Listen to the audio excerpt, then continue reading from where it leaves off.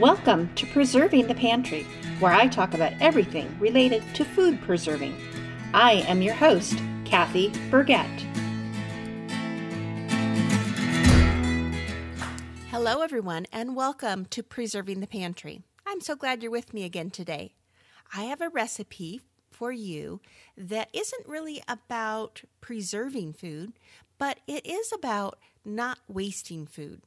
So this is a recipe for baked corn tortilla chips.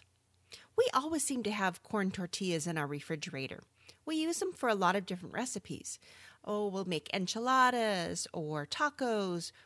But then sometimes those tortillas don't get used. And rather than letting them get stale or having to throw them out or feed them to the chickens, making them into chips is a really great idea. And these chips are really delicious and they're baked. So in my book, that means I can eat more of them. So all you need for this recipe are corn tortillas. You can use white corn or yellow corn tortillas, whatever you have.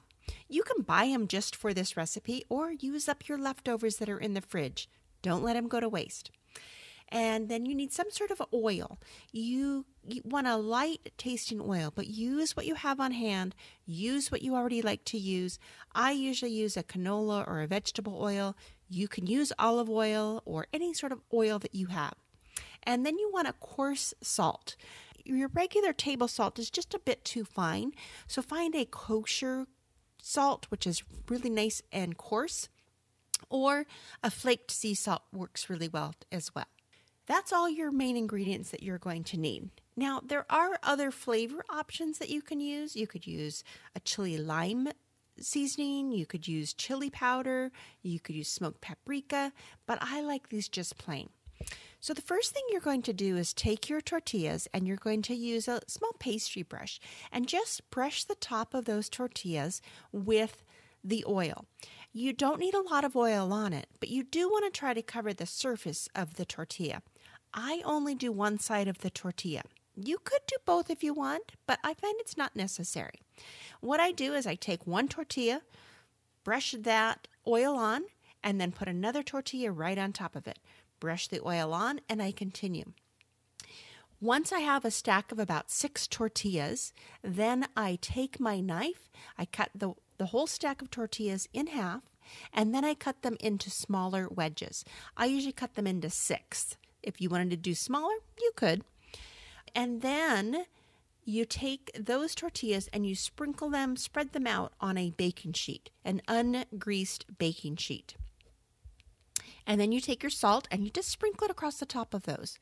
And that tray goes into the oven, a preheated 375-degree oven.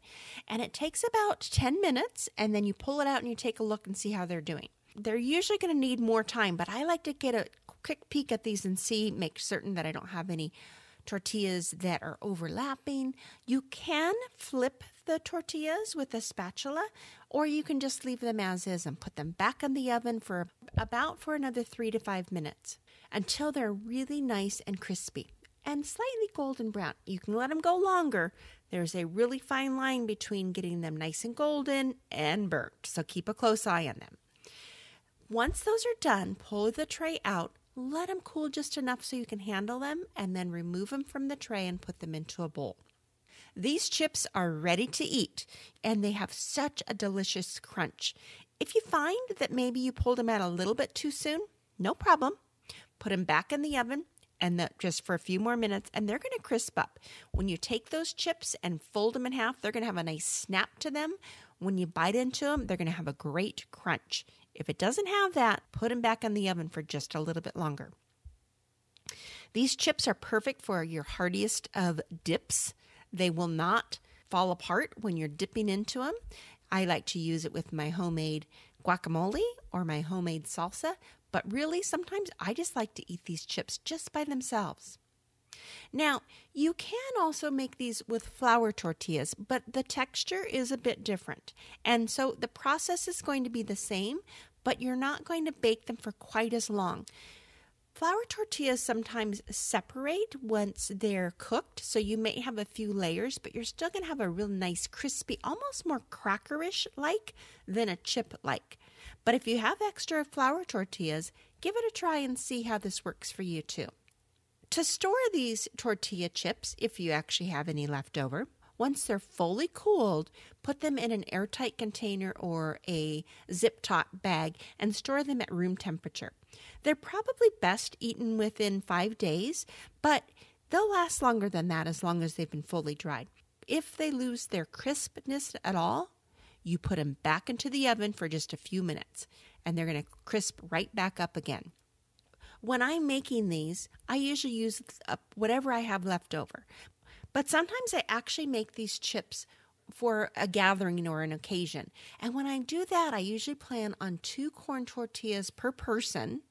And that typically gives you about 12 chips per person. So keep that in mind if you think you're going to need more. But it gives you a good estimate of where to start. If you're doing a large number of tortillas, remember that you do not want to overcrowd your pan. You might want to put them on 2 baking sheets instead of just 1, or do them in batches. If you use 2 baking sheets, you can bake both right at the same time, but about halfway through that baking time, rotate those pans. So the one that was on the top now goes on to the bottom, and the one on the bottom goes to the top. That's going to help make certain that they cook evenly. This is a great way to use up those corn tortillas that may be going bad in your refrigerator, and it makes such a great snack. I hope you enjoy them. Give them a try. I'll see you next week in the pantry. Bye. Thanks for listening, and be sure to tune in again next week for more episodes of Preserving the Pantry.